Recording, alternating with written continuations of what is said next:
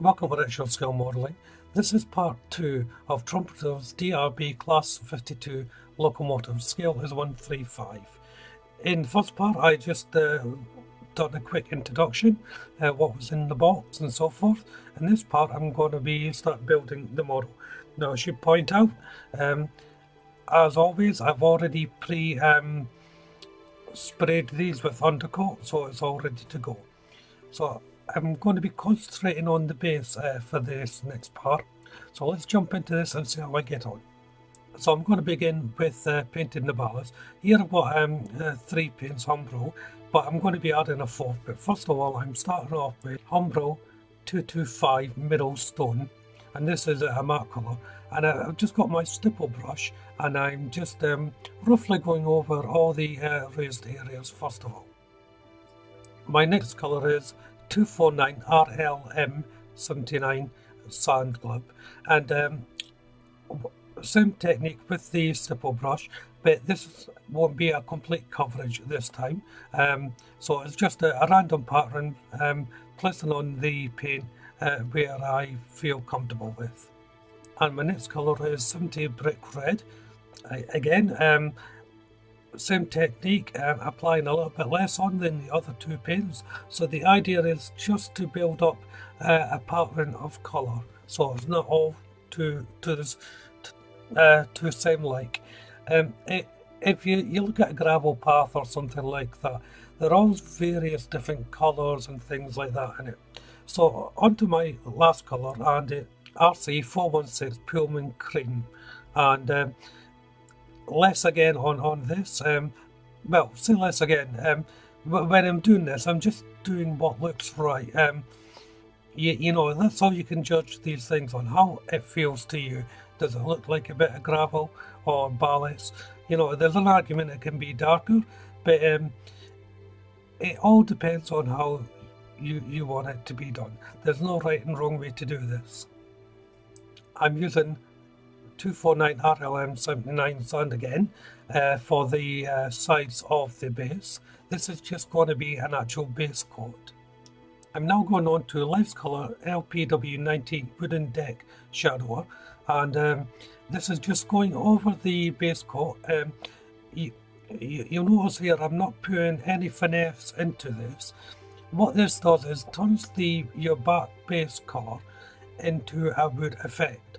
So I need it to be a little bit grainy and uneven, hence why I'm just slapping it on for a better term. And this will give me a wooden effect, like it's actually sitting on a wooden plinth. Going on to the sleepers, and it's Umbro 110 Natural Wood. Now there's various wood colours out here. The Umbro 110, I like the tone of this paint. The Rev colour one is too light for my liking, and it's a bit of silk. It's a sort of silk consistency, which I just don't like for a wood colour. But as you can see, the Umbro one works out quite well. I'm now going on to the rails themselves, and I'm using Mr. Hobby's H18 Steel Metallic. This is only for the central part of the actual rail itself. Next I'm moving on to Tamiya's XF84 Dark Iron, and these are for the areas in between the sleepers and the metalwork that holds the rails in position. And lastly, I'm using Life Colour LP18 Wood Deck Darkener, and this just dirties up the wood and gives it a more grainy look as well. So as you can see, there's a massive range of colours just for this part, and also a varied brand of paints being used as well. Don't be afraid to mix your brands of paint. Don't physically mix them together, but obviously you can use them on your kit in various ways. You don't really have to necessarily stick to one brand to get the full best finish while you're painting and the look of the model. It's sometimes wise to do that, because not every brand holds the exact colour you want. And if you like me, you don't like mixing colours, it's a better solution. And then just put a little bit of Pledge clear polish on the sides here, just to protect the paintwork on the edges of the base, because I will be moving the rest around and so forth, so I don't want to be chipping away the paint. The base goes together quite simply. There's two location points, as you can see there, and they just clip in. There is one section that I have to cut off per instructions, so you have the even spacing for the sleepers to go into. So next is for the sleepers to go in. Now I had a bit of problem here. As you can see, I'm fitting in the instructions, the sleepers in from the bottom inwards. If I just pull up the instructions here, and as you can see, they state that they should go in from the bottom, like so. However, when I flip this around, you can see that they're almost flush with the ballast, and that's just not right. It doesn't look right at all. The thing is still a bit wet, so I'll repair that later on, but they just don't look right.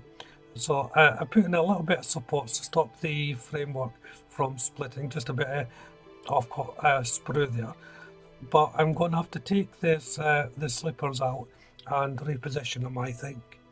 So I've taken them out, and I'm just going to get rid of some of these joining lines as well. They're a bit too much. So I'm just working out how I'm going to put the slippers in. But first of all, as I said, I'm going to use a bit of sprue glue here just to fill in the areas where the joints are. And I'll just put a little bit over the joints and let that harden up. While I'm waiting for that to set, I'm using Revit Aquila 91 steel, and this is for the top of the rails. It's interesting that this steel colour is a lot lighter than the Mr. Hobby colour.